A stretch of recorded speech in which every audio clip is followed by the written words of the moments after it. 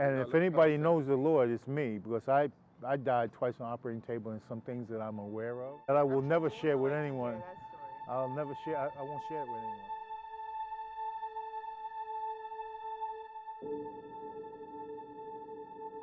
You know, it's very, very odd because in talking with people, and they always ask, like, I don't know how you do it. And it's like, because of y'all. I mean, that's like really simple answer, because if I had to do it by myself, I probably would have been wayward and walked away from everything and been dead by now. Know that I think you're great regardless, so.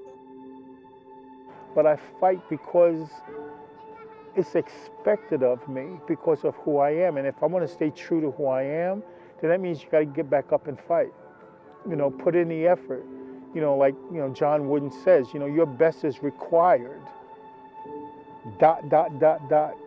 all the time. No matter what he took away from you, he's allowing you to tell your story. Something you and I talked about way before Ballside Middle. Yes, Eric, we did. You have to tell this story. Joy and pain are like sunshine and rain. Give to rock. Joy was following the rules and then playing and being successful because I did what I was told. And commanding that ability to focus on that, that's where the joy was. It wasn't in the winning, because the winning takes care of itself.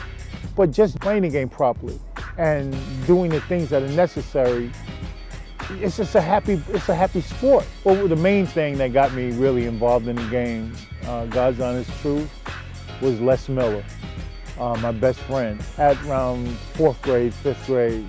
And he asked me if I wanted to go and play, because we used to be together all the time and listening to Knick games together and keeping the scorebook as the game's going on. And that was my first experience. As a kid, and you're in Brooklyn and you're, you know, experiencing things, at least for me, I lived in a multicultural community. And you know, 5 blocks in each direction, that could change. You know, playing, you know, street football in Brooklyn. You know, dads sometimes came running down. Even moms came out double dutching. People still got along pretty well in the immediate community that I grew up in, because it was just an automatic.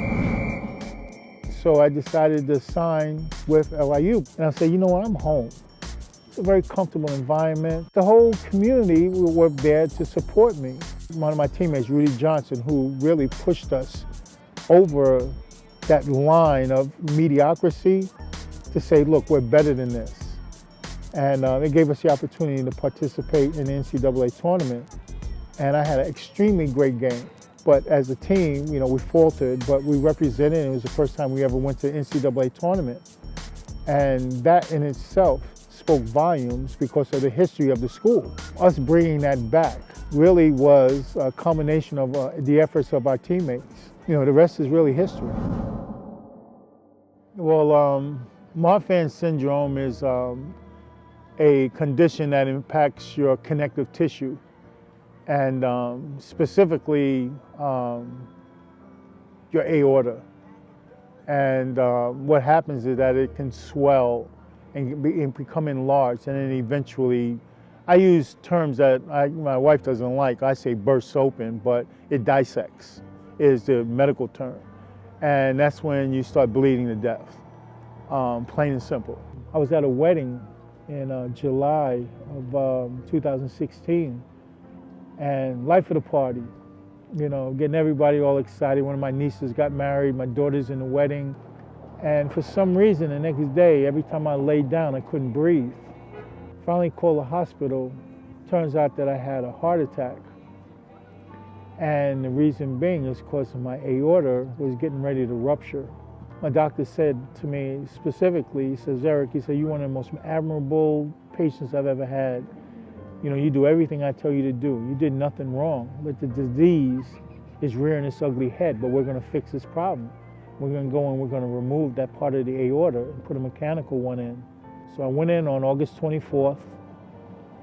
I think maybe about 11, 12 days later, I wake up, and it turns out that I coded out twice. My body was so swollen they couldn't close my chest, so they induced a coma. And it turns out my surgery was, I believe, 26.5 hours long. And when I woke up, I was on a ventilator and they pulled it out, which was painful as hell. I look up and my hands and my feet were bandaged. And so I'm like, what the heck's going on? And it turns out that my hand was black and dried up like a mummified hand. I freaked out. And they said, we're gonna probably have to amputate. They amputated my hand, half of both of my feet and my fingers. And honestly, I try my best not to think about it because I'm still here. I'm treating it like it's a game. I'm down by 10, game ain't over.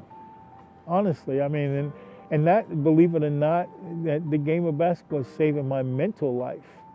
Never mind the physical part of it. Mentally, the game of basketball is keeping me from losing it totally.